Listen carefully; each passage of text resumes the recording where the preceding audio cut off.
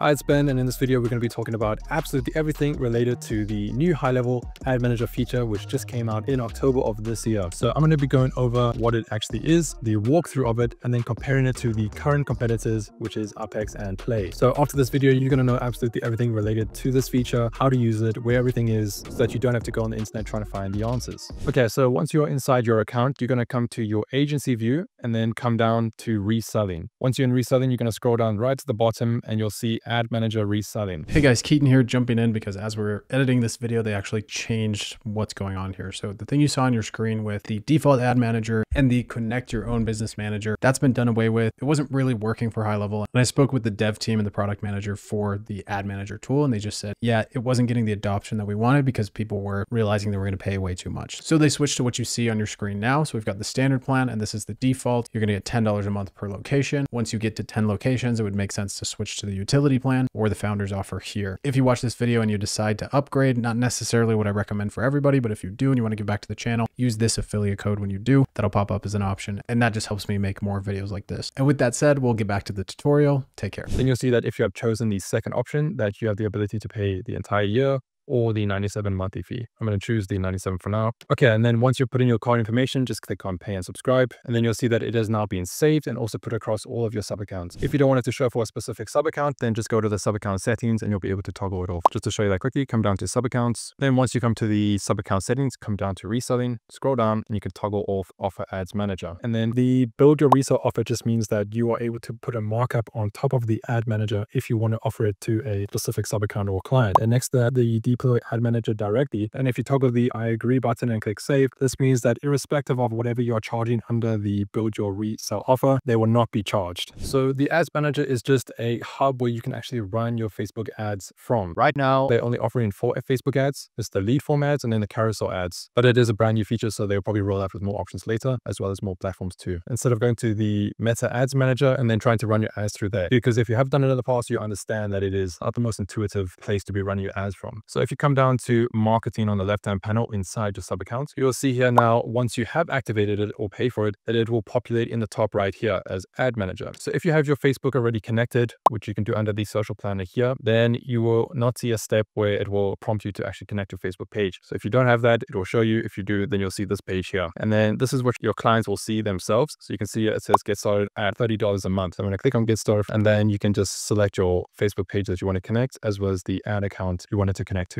I'm just going to check our Walker page. Okay, so now you can click on get started, or you can skip this for now. This just means that you're going to go straight into creating an ad. So I'm going to say skip for now, just so I can show you the overview of the area. So this is what it looked like. You can change between the different pages here, and you can change your time frame, which just allows you to adjust what details you want to see between what 2 periods. When you click on all, you'll be able to see all the campaigns that are running and that are not running, the ones that are published, the ones that are in draft, the ones that have failed, the ones that are in review, and finally the ones that have been paused. And on the right here, you have the ability to just to search for the campaign, and then here's just a refresh button. And if you click on settings here, you'll be able to see the integrations, the different pages that have been integrated, in your conversion pixels, your different audience types, and finally the actual subscription of the ads manager within the sub account. And then right next to that settings button, you have the create campaign button, which I'll go through in a second. Then in the top left there, you see campaigns, which is what we are currently in. Next to that is statistics. So in the statistics, this is just where you can see all the stats and the analytics and the numbers that are based off of the campaign that you are running. So you'll see here we have the conversion summary, where we can see the impressions, the clicks, the conversions, the average CPC, which is the cost per click, cost per conversion, and then other details like how much the client has spent. And down below, once you're running the ads, these figures will be populated, but we can see the performance analytics, or the impressions, the clicks, and the conversions. And then finally, we'll see the specific campaign details like the status, the clicks, the revenue, the ROI, and further details there. And just to jump in here really quickly again and show you the difference between the statistics from the ad manager and the statistics from the reporting tab. So obviously this is the ad manager, and then in the reporting, you have your graphs and then your conversion summary with more details at the bottom here if you're looking for that. So very similar between the two, and then up to you to see where you want to see your data from. And the graph and the reporting will pull from the ad account connected in settings, and it will show everything, whether or not it is running from the high-level ad manager.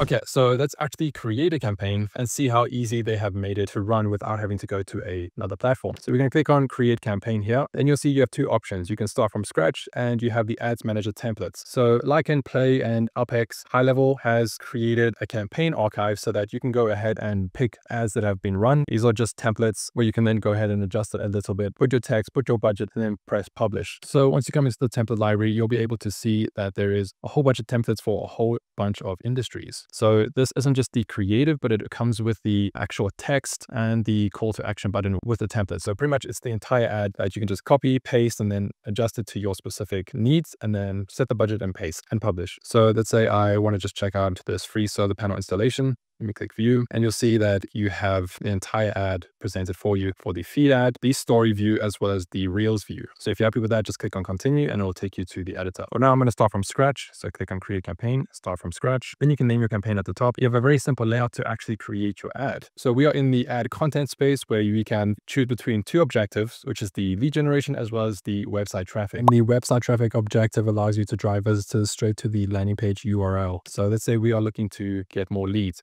We're going to click on that. And then if we have a lead form, we can select that here. But let's say we want to create a new form. You can just click on this create a Facebook form button. You have all the different options to set your form type, adjust the greeting, where you can customize everything. You can add the questions. You can adjust the form's field mapping, the privacy policy, and then the message for the leads. And you'll see at the top right here, the preview. This is the greeting. If you click on next, you'll be able to see questions, privacy policy, and then the thank you. And then once you're up, you click on create form. Make sure you have mapped the fields so that there are no error messages. And you'll see below that you have the special ad category. If you are promoting a product that has to fall under a specific category based off your local laws, make sure you select that over here. Then you can select the placements if you want it to be auto or manual. If you toggle on manual, then you'll be able to adjust all the different areas where you can promote your ad. Then your ad text and media is just where you add your text and media. Here you can type whatever you want, and then you'll see that it will show up over here in the preview. You can see the media type is a single image or video or a carousel. So the carousel is the brand new one that just came out. So if you want to switch to that, just click on the button next to it. And then over here, you just upload your media and double click for it to populate into the preview. And once you do that, you'll see that you have the headline that pops up. I'm going to type headline so you can see where it pops up. There it is. And then below that, the description, which is optional. And then the description, which pops up over here. And once you click on next, you'll be able to set your budget now. So the budget for daily just means that you are spending X amount of dollars per day. Then you have your lifetime budget, which is where you can select your budget between the two different periods. So let's say from today until that date, and just click on confirm. And then over here is where you can adjust your budget. So we're saying the lifetime value between these two dates is going to be $5. And now we're going to set the geographic location. So this both works on a US address and a non-US address. In this case, I'm just going to choose Europaplatz in Berlin.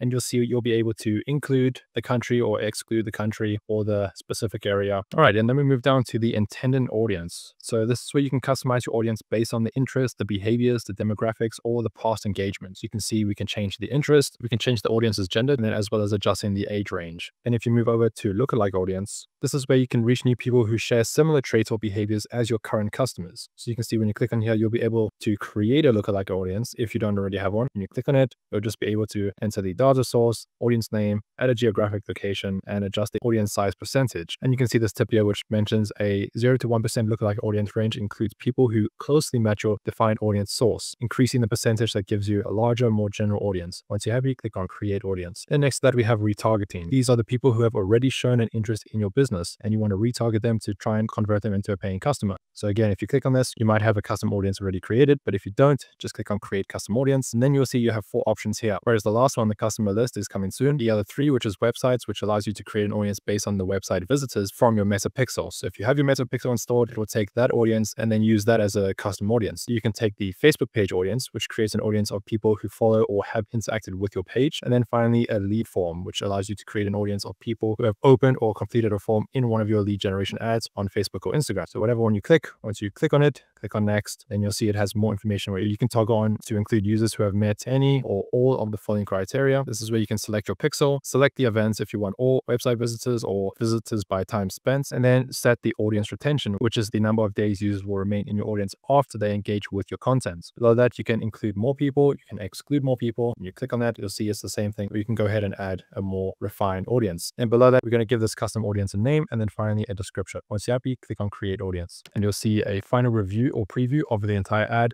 before you can eventually go ahead and publish it. So just review all your settings, check your audiences and your budget, and once you are happy, you can click on publish. So if it has been published, or if it's in review or failed, or if it's just in drafts, then it will appear over here where you can see the details and then come over here and edit it if you need to. All right, so moving on to the next section of the video, we're going to look at comparing it to the current main competitors, UpHex and Plai. So I saw Sean Clark, the CEO of HighLevel, say that he didn't necessarily say you must go ahead and cancel those subscriptions because it is finally in HighLevel and you don't need them anymore. You have to understand that the HighLevel Ads Manager is brand new to HighLevel. UpHex and Plai have many years on HighLevel with this. So over time, yes, HighLevel will better those features, and maybe it might even get to the point where they are starting to really compete and then eventually take over. Who knows? We'll only be able to see that in the future. But for now, the current versions of all three platforms you'll see here, I created this really simple comparison. So I showed you the price for the unlimited version for all platforms. So you do get a cheaper version of Plai and a cheaper version of UpHex, but then you are limited to the amount of accounts that you can have. So for the HighLevel unlimited package, it costs $97 per month additional to your current subscription for HighLevel. Plai, it has a $497 per month plan for unlimited accounts, and then UpHex, it is $497 as well for unlimited. So in this case, HighLevel has them beat for the unlimited option for the price, but that again is strictly based off of the subscription cost. The next one you'll see here is the ad spend fee. So again, if you've chosen the first option,